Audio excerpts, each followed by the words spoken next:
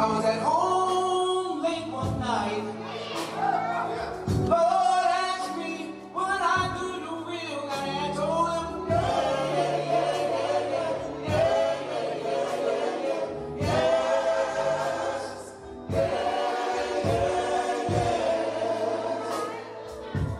I'm presenting my body a living sacrifice. All I'm going to do is the will of Christ. I was asked this question, and the answer is yes.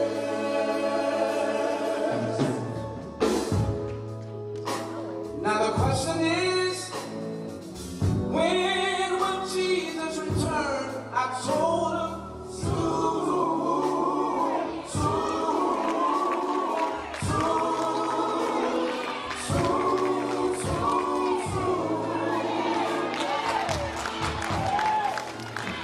look at the crisis in our land. Things are going wrong right here in Birmingham. It's coming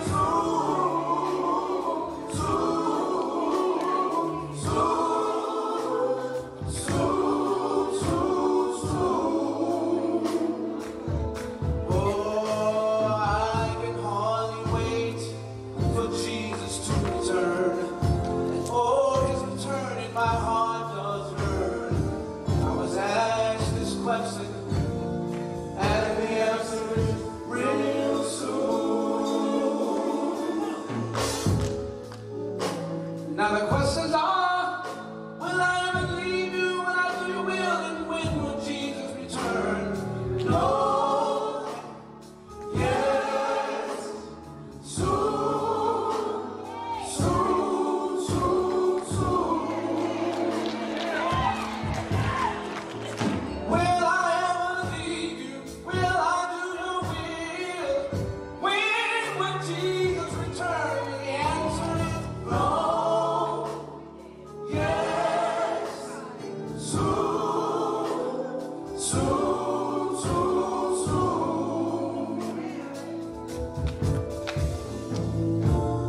Oh, yeah, yeah, yeah, yeah.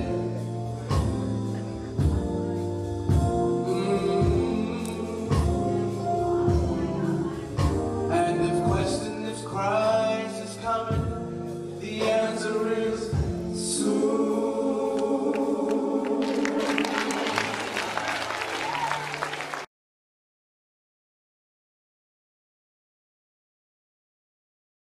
E.O. Jackson here with the word from Greater New Antioch Baptist Church. That's right, a word from the G Block and truths for these particular times. We're delighted to be able to come to you to bring you this message from Greater New Antioch Baptist Church. We hope that this message finds you and your family doing well as we all work to survive this virus that we find ourselves in. We ask that all of us, let's just continue to lift each other up in prayer and hopefully and prayerfully whenever God sees fit and our health department people dictate, we'll be able to gather back and worship in a safe way. Right now, the goal of this Pastor E.O. Jackson, is for the safety and good health of our members. So we're not gathering back at our worship place just yet, but we're hopeful and prayerful that we'll be able to do that as soon as better times come along. So let's just keep prayerful and then let's keep supporting our churches of worship, our places of worship, knowing that God is in charge of everything. So those of you who can and will, keep us tuned in each Sunday right here, gnabc.org, and on Facebook for this word. And then on Wednesdays, we have Bible studies. You can look at our website and you can see how to catch us there. Let me give you a word today. Now, again, thank all of you for joining us and all of our members. The blessings of the Lord be on you. I'm praying mightily for you. And I hope that we'll all be able to gather together real soon. Let's do our best to join in on the Friday night info time that we spend on the conference call, or let's call each other. Let's just not fall out of touch, because we are a church family. Now, word, Psalm number 107. Psalm number 107, I have it here, verses 27 and 28, what I want to read. They reel to and fro and stagger like a drunken man. They are at their wits' end. Verse 28, then they cried unto the Lord in their trouble, and he bringeth them out of their distresses. Let me talk to you about how to get help from God. How to get help from God. You remember a story, it has been told by me and countless other preachers, about this man who was marooned on an island. He was shipwrecked, and he found himself marooned on this deserted island, and he had gone through several efforts of trying to get help. And then, as the story has it, one day lightning struck his little hut that he had been living in. And when lightning struck his little hut, all of a sudden he thought a ship had passed him by, but the people came. They came to that marooned and deserted island, and he wanted to know from them, how did you know I was here? They said to him, well, the way we found you, it's a good thing you started that fire. And because you started that fire, we were able to see you and get to you. And a lot of times people will view their lives as that marooned man did. They view their lives as just without purpose, and it just drives them to a point of homelessness and despair. But we will see in this particular psalm how this psalmist shows us how we can get help from God. We need help, y'all, and we can get help. So this psalm number 107 is probably written during the time when Judah had gone into Babylonian captivity and had later returned, and they prayed and they said to the Lord, save us and gather us from among the nations. That request in this psalm has now been answered, and now God is going to show us how in this particular psalm, how God can use our trials to drive us to trust him. So when we look at this psalm, the psalm is in and of itself is kind of like, and I made some notations, it's kind of like a psalm in and of itself. It has 4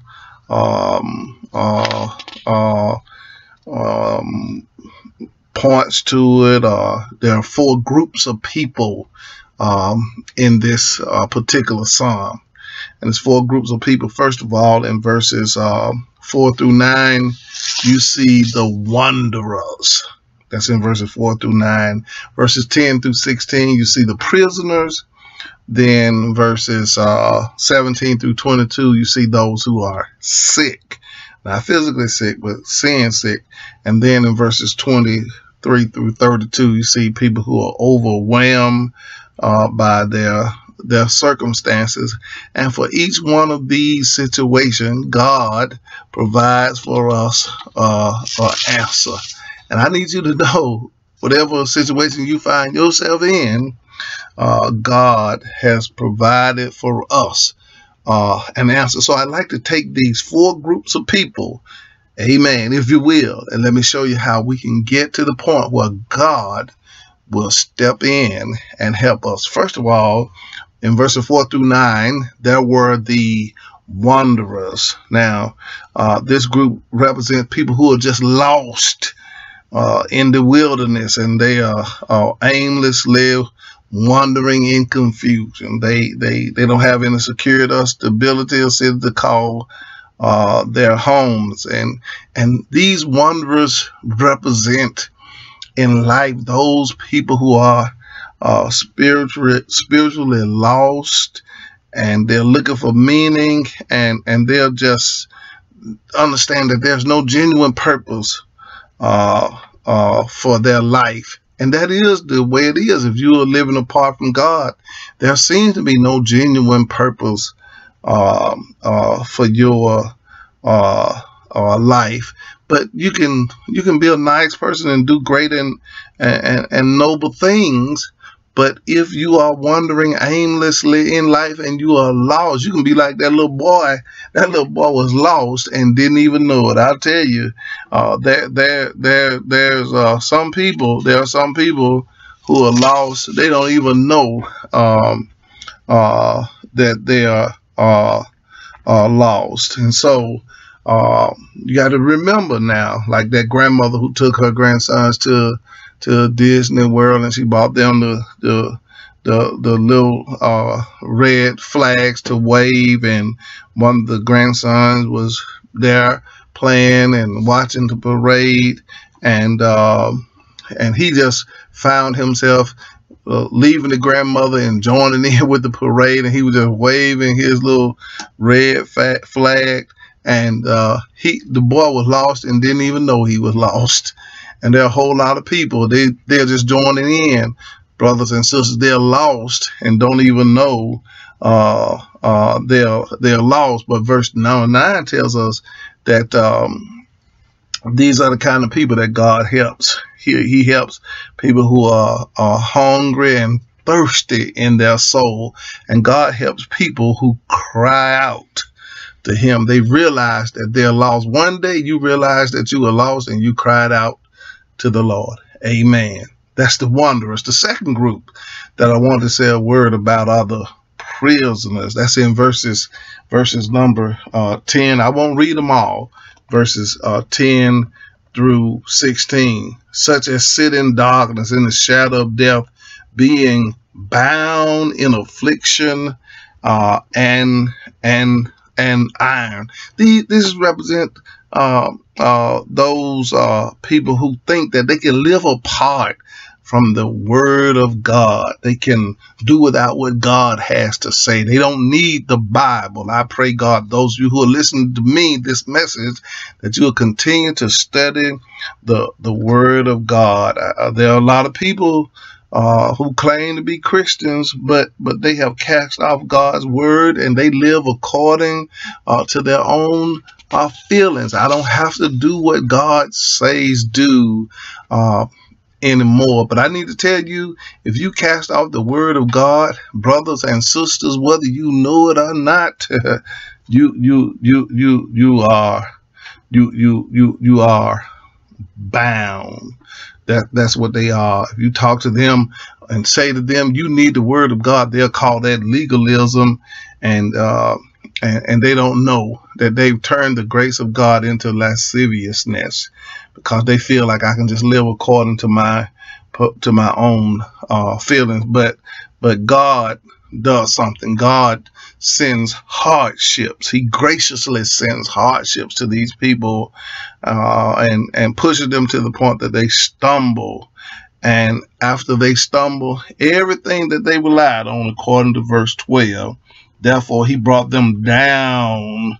He brought down their heart with labor. They fell down, and there was none to help them. That's what God does. Amen. Amen. I hope y'all are hearing this sermon. God will bring those people down to the point. Everything that they rely on, everything that they trust in, God will bring them down. Listen, right now, y'all, we don't have nobody we can trust but God. Did y'all hear what I just said? Right now, we can't hardly trust what the leadership in Washington says. We can't trust the White House. We can't trust the Senate. We can't trust Congress. Man, the governor. I'm telling you, y'all, we're just in a pickle. But I got a word for you today. In this pickle that we're in, let me just tell you, friends of mine, you can still trust God. I like that old song. I trust in God wherever I be, on the land or on the raging sea. What about you today? Oh man, you ought to You ought to tell somebody, I trust God. When you get a chance, talk to somebody and tell them, I trust God. Now the next group is, and I think this is the third group, is those who are sick in verses 17 through 22. I'm sorry for having to look around at the Bible. 17, fools. Notice how verse 17 begins. He calls them fools. You know, the only time the Bible uses that word is relative to somebody who don't believe in God. But this sickness that I'm talking about in verses 17 through 22 is not the sickness that's caused by some physical ailment, but this is a sickness that's due to sin. So the Bible doesn't talk about they're mentally deficient, but they are morally deficient. There are some people who are not mentally deficient. With all the killing and stuff going on, amen, these people are not mentally ill, but they are morally deficient. Remember that, not mentally deficient, but morally deficient. So this group represents people who think they can just sin and get away with it. And then here's what God does in verse number 18.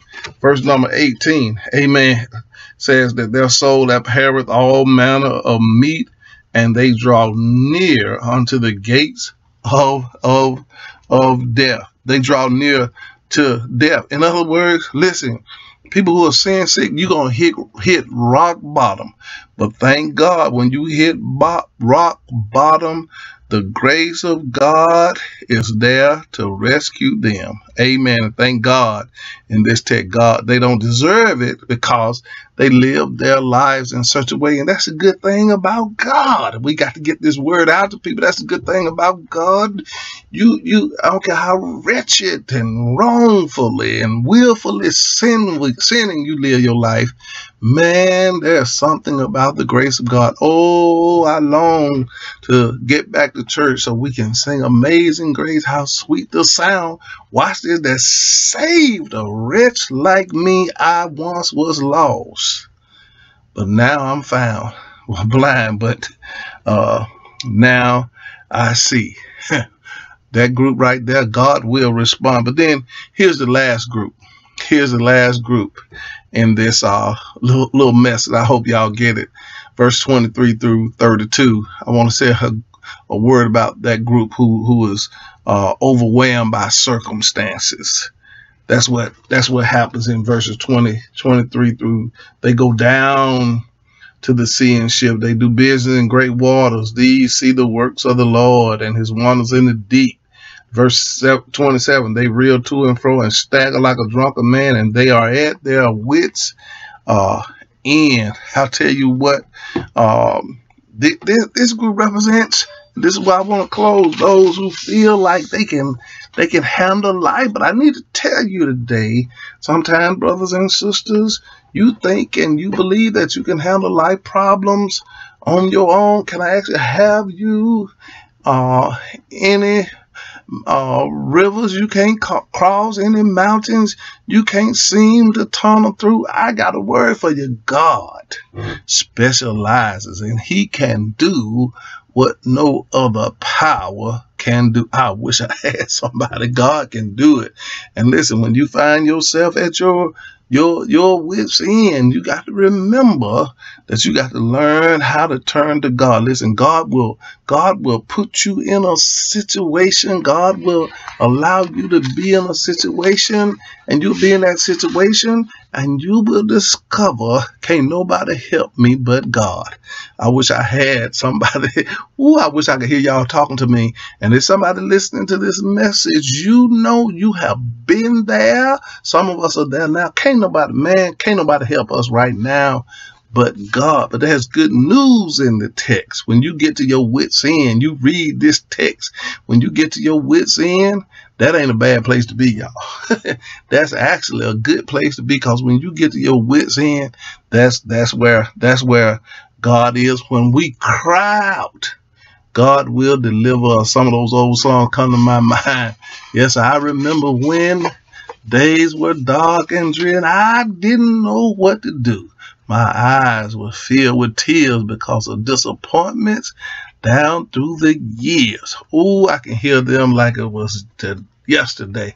But I called, yes, I called on the Lord, and I got an answer.